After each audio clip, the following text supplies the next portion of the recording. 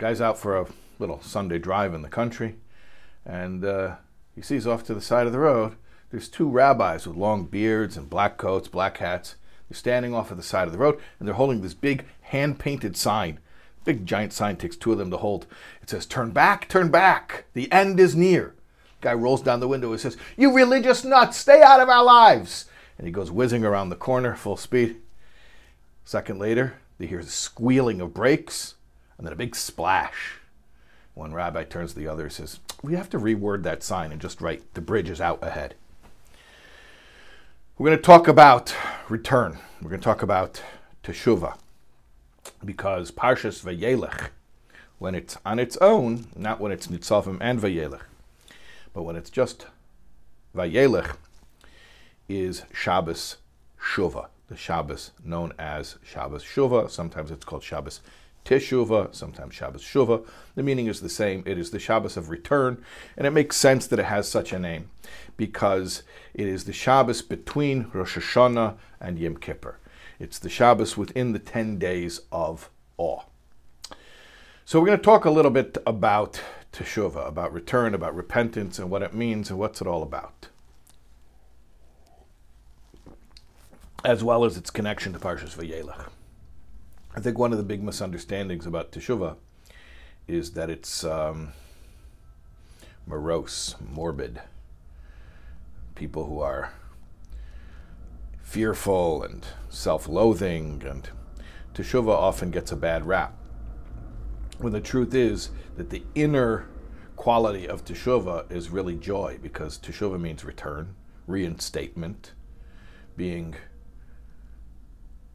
restored to your factory default settings of your soul, which is oneness with Hashem, getting rid of all the gunk that got piled up and is separating us between us and Hashem, God forbid, and just getting back to our pristine, natural state of connectedness. So teshuvah is a wonderful thing. It's very joyful. In fact, the way Pnimiyas Torah explains it, the serious days of Tishrei, of the high holiday season, which are Rosh Hashanah and Yom Kippur, really, in their inner core, are joyous days, but the joy it takes a certain amount of time to come out. So in the first half of the month, it's very serious. Rosh Hashanah, we're crowning the king, Hashem. Yom Kippur, we're cleaning off all of the aforementioned gunk. And then after that, it takes a turn for more overt joy. The simcha of Sukkot. Sukkot is called Zman Simchasenu, the time of our joy. Shmini Atzeres, and of course Simchas Torah, the joy hits a peak. It's a time of great rejoicing, dancing. And Pnimiyas Torah explains that it's all one progression. It's really the latent joy that was in those two serious days comes out in a manifest form in the later half of the month. It's actually compared to the progression of the moon during the month of Tishrei. When we start at the beginning of Rosh Hashanah, it's the first day of the month. It's the first day of Tishrei. So on Rosh Chodesh, on the first day of the month, the moon is but a sliver. And then Sukkot is the 15th of the month when the moon is full. So it symbolizes the revelation of the concealment. There are many ways that Chassidus Pnimiyas Torah explains how Sukkot and Simchas Torah is really the outer manifestation of Rosh Hashanah and Yom Kippur. Of course, there's the Kabbalistic explanation that the schach on the sukkah. Schach is the covering, the foliage on top of the sukkah. So that's Samech Chof Chof, which is 60, 20, 20. So there's 100 in total. So that is the outer manifestation of the 100 koilos, the 100 shofar blasts on Rosh Hashanah. And there are many such comparisons made. The point I'm trying to bring out is that although teshuvah can be serious business, at its core, what it really is joyous all along, even if that joyousness is latent or concealed. You know, a friend of mine told me that he and his friend, when they were bachram back in yeshiva, they had a Mivtzoyim route. That's something Lubavitcher boys do. They go Friday afternoon on Mivtzoyim and to do the mitzvah campaigns of the Rebbe. So they used to have a Mivtzoyim route in Manhattan. They would go to a bunch of different offices Friday afternoon, help put on tefillin, bring Shabbos candles, and help the people with whatever mitzvahs they needed help with. So one of the boys got engaged and got married. So they invited the people on their Mivtzoyim route. Anyway, the friend of mine who didn't get married, he eventually got married. Excuse me, I have a cough. Baruch Hashem, I got tested. It's nothing serious. Anyway, so the friend of mine who didn't get married at that point, he continued going on the Mivtzoyim route. So anyways, he shows up Friday afternoon after the wedding, and one of the guys looks really, really serious, and he says, you know, I feel really uncomfortable asking you this, but and he named the name of the other boy who he didn't come anymore because now he's a married man, so now, you know, he has obligations at home. So it was just the unmarried guy with a new friend. So this guy in this office in Manhattan, he says to my friend, is so-and-so, and he names the other boy who just got married last week, is he happily married? So my friend says, I think so. Why are you asking? He says, because he looked really, really serious at his wedding. You know, normally a groom is joyful, and he looked so serious. I'm just wondering, maybe, you know, he was pressured into it. Maybe he doesn't like the girl. So my friend's trying to figure it out. He says, hold on a second. What time did you come to the wedding? He says, I came at the time of the invitation. He says, oh, that's your first problem. You showed up on time. He says, what part of it did you see? He says, you know, the outdoor part, the chuppah. He says, and then what? He says, no, that was it. I had to go home. I went home. He says, you didn't come to the hall for the dancing? He's like, no. That was already, you know, 2 hours. I had enough. I went home. He says, so you missed it. You came to the chuppah. The chuppah is a very serious thing. That's when two souls become one.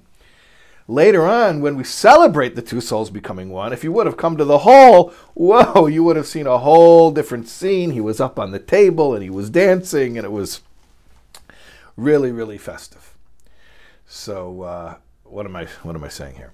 I'm saying that it's not that a chuppah is a sad event. No, I'm not going to make misogynistic marriage jokes. No, sorry. A chuppah is not a sad event. A chuppah is a joyous event. But it's serious. Then later on, at the Simchas Chos V'Kala, when you're at the hall, then the joy that was latent within the chuppah becomes manifest. It comes out, and that's when we're all dancing, and it's an overtly festive occasion. And that's sort of like Tishrei. The whole high holiday month, it starts off, it's always joyous. From the beginning it's joyous, but the joy is hidden, it's latent, and then it comes out more expressed. And that's the process of the high holidays, which takes a few weeks. But now I'm going to talk to you about sidestepping the process. A hack. How to accelerate your Tishrei, as it were. And I think I'll start like this. Did you know that Simchas Torah, in one way, is this Shabbos Shuvah? You're going to say, hold on, you just told me Shabbos Shuvah is a Shabbos between Rosh Hashanah and Yom Kippur. We didn't even get to Yom Kippur yet. And you're going to tell me this is Simchas Torah. No, hold on. Simchas Torah is way after Yom Kippur. You have to go through the whole Sukkos, and you go through Shmini Atzeres, and then the last thing is Simchas Torah. Now you're going to say that Simchas Torah is before even Yom Kippur? And I'm going to say yes, in a certain way, yes. There are two ways of looking at it. There is the Simchas Torah that you know of, and I know of, and it's written about in Shulchan Aruch, and we all observe on the last day of Sukkot, the 9th day actually, because the 8th day is the extra day of Shmini Atzeres, and then the 9th day in Chutz La'aretz is the day of Simchas Torah. That's the one we all know about. But I'm going to tell you about the hidden Simchas Torah that occurs even before Yom Kippur. And that is this Shabbos. it says in Parshas Vayeilech, our Parsha, V'yichtiv Moshe es ha-Torah hazos.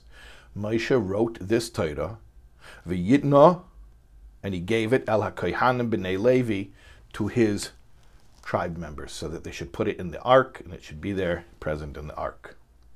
Rashi says, V'yichtiv Moshe, Moshe wrote the Sefer Torah, V'yitna, and he gave it, Kishenigmara kula, when he finished all of it, when it was all finished, Nasana livnei shivta, he gave it over to the members of his tribe. In other words, this week's Parsha, Parshas Vayeilech, although it is not the last Parsha of the Torah, there's two more Parshas, there's Haizinu and there's V'zeis HaBracha. But they all take place on the last day of Moshe's life. They're all on his 120th birthday. In fact, that's the beginning of Vayeilech. It says, today is my 120th birthday. Moshe is speaking. And he lived 120 complete years. So he passes away on, on his 120th birthday. And what happens on that day? He finishes the writing of the Sefer Torah. Now, I know you're going to say, hold on a second, how did he finish the writing of the Sefer Torah? There's two more Parshas. How did those Parshas get in the Sefer Torah if it's finished? Torah does not follow chronological order. So this pasuk is talking about something that happens later in this day. So something that happens in Vayeilech, not that hard to follow. Something that happens in Vayeilech, although it's not the last parsha, it's not the second to last parsha, it's the third to last parsha, but something that happens in this parsha, Vayeilech, is the last thing. It's finishing the Sefer Torah, the complete Sefer Torah. Now, in that sense, Vayeilech is Simchas Torah. Vayeilech is the completion of the Torah. Not when we complete reading it. We complete reading it on Simchas Torah, what we know of as Simchas Torah, when we finish Parshas V'zeis HaBracha. But when Torah describes the finishing of the Torah, Kishenigmara kula, like Rashi says, when it was completely finished, that's this week's Parsha, Vayeilech, which is Shabbos Shuvah. So isn't that funny? That in a certain way, Simchas Torah, in a hidden way, is this week's Parsha, which is Shabbos Shuvah. How do we explain that? Seems funny. So I'm going to tell you a story. It's a well-known story. Story 3823, I believe. That's just a joke, but it's one of those well-known stories about, you know which story it is, right? The Yom Kippur drunk. Now you know. Now you for sure know. The Yom Kippur drunk is a story of Rav Levi Yitzchak Berditchever. And here's how it goes. There was once a Jewish family that owned a tavern. That's how they made a living, which they rented from a non-Jewish nobleman. Jews couldn't own land, so they had to rent. So he rented from a non-Jewish nobleman, and he couldn't pay his rent. And wouldn't you know it, he was finally thrown in debtor's prison, him and his whole family. That's how they did it back then. So the Poritz, the nobleman, he took this Jew and his whole family, threw him in a dungeon right before Yom Kippur. So this was in Berditchev. One of the people in town in Berditchev says, well, that's not right. I'm not going to allow this to happen. So he starts going door to door begging for money. Come on, we got to get this family out before Yom Kippur. Pidyon Shvuyim, one of the biggest mitzvahs, to redeem the captives. So he raised however much money he raised. The total was 500 ruble. And when he was done, he only had 100. He had 100 ruble. He needed 400 more.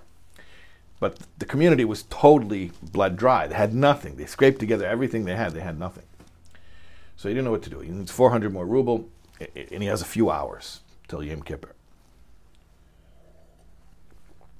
He decides to go out on a limb. He says, you know, Berditchev was a big city. There was a part of the neighborhood which was a Jewish neighborhood, but it was not religious. It was where the Jews who had drifted from Judaism lived. So he says, I'm going to go there to the non-religious Jewish neighborhood, and we're going to see. Maybe they'll have some rachmanis, some compassion on their brethren. So where does he find them? It's Erev Yom Kippur. You wouldn't even know it's Erev Yom Kippur because they're hanging out in a bar, and they're drinking, and they're gambling. And he goes to them, he says, Jews, we are all brothers after all. Help a family. Help them get out of prison before Yom Kippur.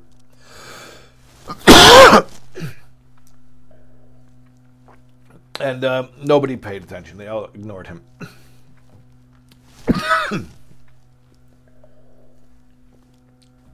Then there was this one joker. He thought it would be funny. He says, they were in a tavern, remember? So he says to the guy, "You want something? You want money?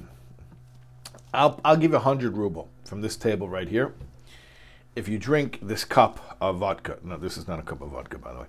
It was a big cup like this, it was filled to the top with vodka. The real vodka, 96. That's not 96 proof, that's 96%. Anyways, he, like Everclear. So he says, "Drink this cup of Everclear." So he's like, "Please, Yom Kippur's in a few hours. I don't want to go to the hospital out of Yom Tov." He says, "If you want 100 ruble, drink the cup." The guy is thinking, I'm not going to let a family sit in prison Yom Kippur. He says, "Fine, give it to me." And he drinks it, downs the whole thing.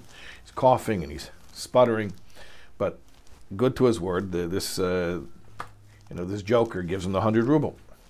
So now he's got 200 ruble. He's closer to his goal. He says, "Yidden, please have compassion. There's a family in prison."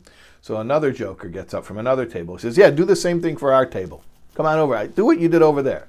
He says, "Please, I can't do it. I can't manage." He says, "I'll give you 100 ruble." So they fill in another cup. He drinks the cup down, and they give him the 100 ruble. Now he's got 300. Another joker gets up and says, "Do it again for our table." Well, long story short, he gets the 500 ruble, and he has consumed 4 giant cups of 96 alcohol. And at this point, he's not even fully conscious. And he mutters to somebody, "Please take me to the Parshas, take me to the landowner so I could pay the debt." Somehow he had the presence of mind to make that request. And so they put him on a wagon. Somebody was kind enough to do so, and they brought him to the Parshas, and he throws the 500 on the table, on the desk. Parshas counts it. Okay, good. And he lets the Jewish family out of prison. Now it's like half an hour before Yom Tov, and the father of this redeemed family, he's so joyful, and he says, "Thank you. Well, how can I repay you?" And this guy who's pretty much 90% passed out, he just says, "Bring me to shul. Bring me to Yom Kippur. Kol Nidre. Bring me to shul." So what do? They just, they roll this guy to shul, and he can't stand. They just lie him down in the back, behind a bench. So there he is. He's passed out in shul. Now, it's Kol Nidre. Kol Nidre, what do? It's very solemn. It's very, it's a very intense setting. Everyone's there in their kittel, dressed in white, with their talis on. They open up the ark, the Aron, and they pull out the Sefer Torah, the Torah scrolls, and they hold them up by the bima, and the chazan intones that ancient and well-known melody of Kol Nidre, right? It's very, very serious and intense sort of situation, and everybody's in the moment. They're all in the mood. They're all getting into that Kol Nidre zone, and our friend starts to come to, and he sort of pulls himself up and stands at his feet, and he can't see straight. He's still drunk. I mean, he just downed all that alcohol, so he's still drunk. He's trying to figure out what's going on. Where am I? I'm in shul.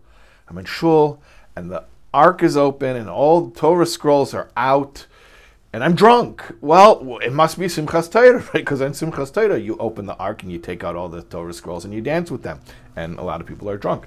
So he puts 2 and 2 together, so to speak, and he says, "It's Simchas Torah." So he says, "Atareis ladas ki Hashem hu elokim eined milvadei." That's the verse, one of the verses, the first verse that we say on Simchas Torah in a very lively fashion. Anyways, it's beautiful in Simchas Torah. It's totally out of place in the middle of Kol Nidre. I mean, they're in the middle of Kol Nidre, and he's standing up, drunk, staggering, and screaming Ataresa. It's totally incongruous. It's just not the time, not the place. And people turn around and they're shocked. Who is this guy? This is scandalous. So is he making a joke? Is he here to disrupt? Is he here to disturb? Throw him out. Get him out of here. So the shul security, they grab the guy. and they're about to toss him out. And all of a sudden, the tzaddik, the holy Rav Levi Yitzchak Berditchever, he gets up, he says, leave him alone. Leave him alone. Leave him be. The tzaddik knew what this man had done. He knew that this man sacrificed his Yom Kippur by drinking all that alcohol in order to raise the money to get a family out of prison for Yom Kippur. So Yitzchak Berditchever told the crowd, he said, leave him alone. For him, it is Simchas Torah. He has already bypassed the entire process. He has leapfrogged it. He went past Yom Kippur, he went past Sukkot, he went past Shmini Atzeres. It is Yom Kippur for him. I mean, it is Simchas Torah for him. Although it's for us, it's still Yom Kippur. For him, he's at Simchas Torah. It's a beautiful story. And what I want to share with you is that in a certain way, now please hear me correctly, because obviously if you want to know when the real Yom Kippur is and the real Simchas Torah is, you should look on your calendar and follow what the calendar says, because the calendar is what it says in Shulchan Aruch in the Code of Jewish Law. So I'm not suggesting to anybody to do Hakafas on Yom Kippur. What I am telling you is that in a certain way, in the penimius of it, in the latent, hidden way, it's not just that story. It's not just that guy from Berditchev 200 years ago who experienced Simchas Torah on Yom Kippur. It's actually all of us. All of us are already at Simchas Torah by the time we head into Yom Kippur. In fact, even a little bit earlier than Yom Kippur, because on Shabbos Shuvah, when we read Parshas Vayeilech, we read Vayichtov Moshe es HaTorah hazos. Moshe wrote the Sefer Torah, and like Rashi says, Kishenigmara kula, when it was completely finished. So Simchas Torah in Torah, meaning where Torah itself describes the completion of the Torah, is already in Parshas Vayeilech, which is Shabbos Shuvah. So in a certain way, we're already at Simchas Torah. And it makes sense that we should already be at Simchas Torah, because, as we were mentioning before, the inner content of Teshuvah is joyful all along. Just like the wedding, even though you're serious at the chuppah, we're serious on Rosh Hashanah Yom Kippur, but the inner content of it, latently hidden within it, is the potential joy, which we see come out at the celebration of the Chosin Kala, or in the sense, or in the context of Tishrei, that comes out on Sukkot and Simchas Torah. So that is the second Simchas Torah, the hidden Simchas Torah, that we should all be aware of as we go into Shabbos Shuvah. And we should also keep in mind another connection, which is that Yom Kippur became Yom Kippur because it's also Simchas Torah. Well, what do you keep saying? Okay, I'm going to tell you what it says in the Mishnah in Tainus, at the end of Tainus. It says that Yom Kippur is a joyful day. Why is Yom Kippur a joyful day?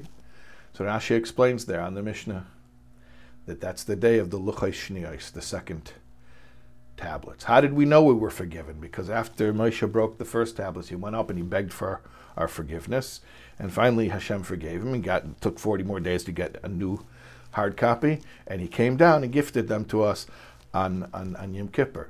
So Yom Kippur is the day, Yom Kippur became Yom Kippur when it was the day that we received the second tablets. So Yom Kippur is the day we were gifted with the Torah. And not just gifted with the Torah, because that happened also before. These were the second tablets. But the second tablets, which are tablets for Balei Tshuva, for penitence. The first time we received the Torah, we were tzaddikim. We were just coming out of Pesach. We were completely clean and brand new. Then a little interruption happened in the middle. We don't have to talk about that, the golden calf. But then what happened is when we received the second tablets on Yom Kippur, we were penitents. But Mokim Shabali Tshuva Aimdim, we were standing in the place, the glorious place of those who returned to Hashem, who were far and become near.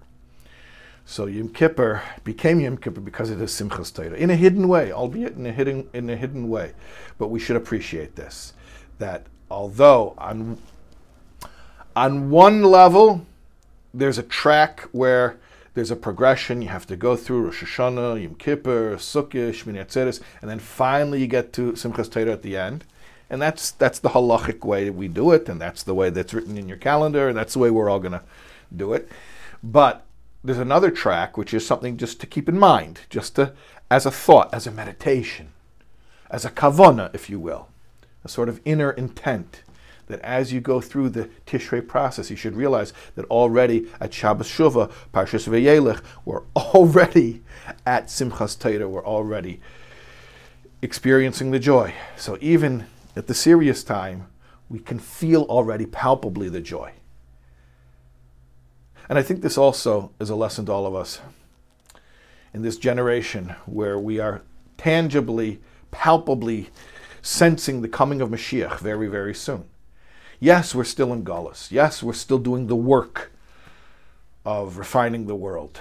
And we're waiting very soon that there should be this unveiling of this new reality that had been latent within this world all along. But we should understand that it's not like one moment, all of a sudden Mashiach's going to be here, and then boom, everything's going to change. It's already changing now. It's already changing now because the revelation that comes in the future was really in a hidden way, in a latent way, present all along. You know, that's the idea of Goyla and Geula. Goyla means exile, Geula is redemption. The only difference between the two words is the Aleph. The Aleph is, of course, Hashem, the one Hashem. So when Hashem's oneness is revealed, we see that the Goyla all along had the potential for Geula. And in microcosm, in the terms of the Jewish year, we should realize that the joy of Simchas Torah was present already on Shabbos Shuvah. It was here all along. Have a happy Shabbos Shuvah.